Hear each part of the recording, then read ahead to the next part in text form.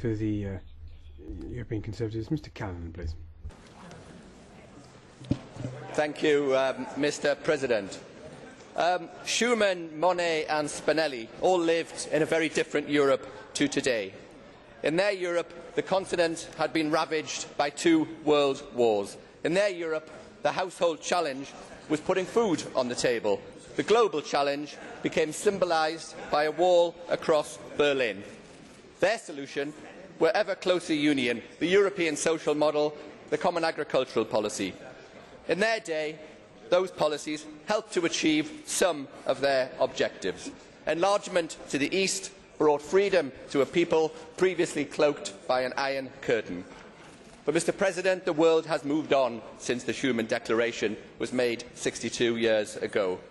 And sadly, in many areas, the EU has not. Many of those 20th century solutions have now become a part of the 21st century problem. The EU is not only becoming irrelevant in the world, but also in the minds of many of our own people.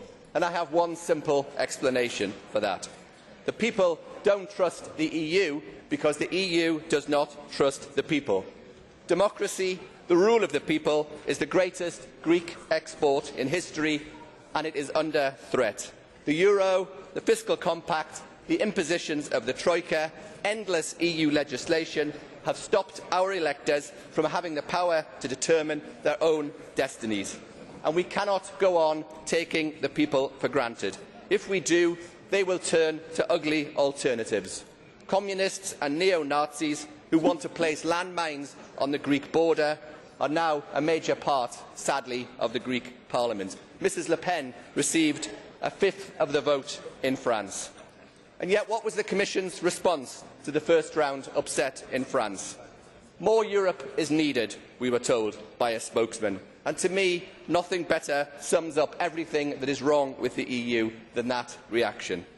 And we feel that we have all of the answers, and the Commission's Schuman Day statement just backs up that assumption. But often, our well-intentioned actions become part of the problem and lead to less personal or economic freedom for individuals. To paraphrase a famous quote of President Reagan, the 9 most terrifying words in the English language are "I'm from the EU and I'm here to help."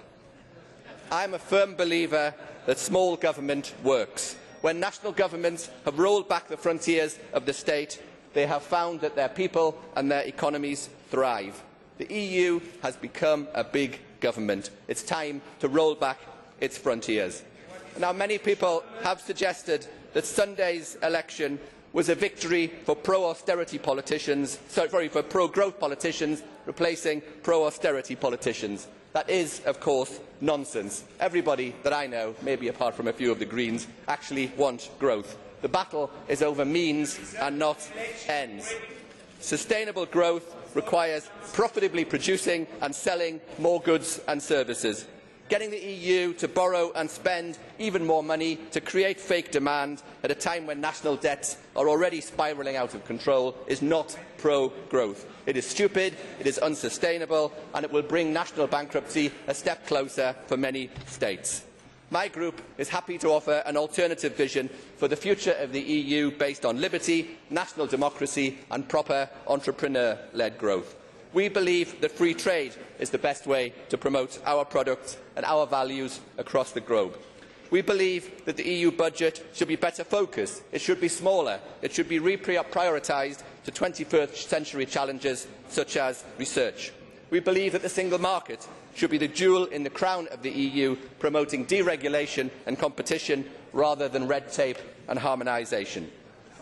7 years ago, in this chamber, following the French and Dutch rejections of the European Constitution, one of the North East constituents of Stephen Hughes and myself, Prime Minister Tony Blair, told this chamber that people are blowing the trumpets around the city walls. Are we listening? Well, I think we know the answer to the question that he posed.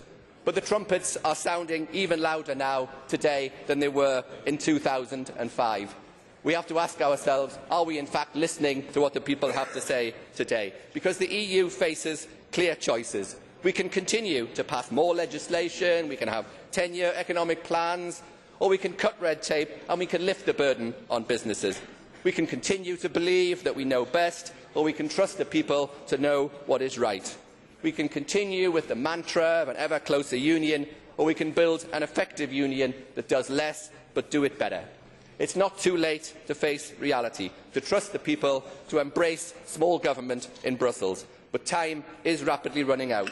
Unless we change course, the world will keep turning and Europe will fall further and further behind in the international competitive league table, and we will only have ourselves to blame. Thank you, Mr. Chairman.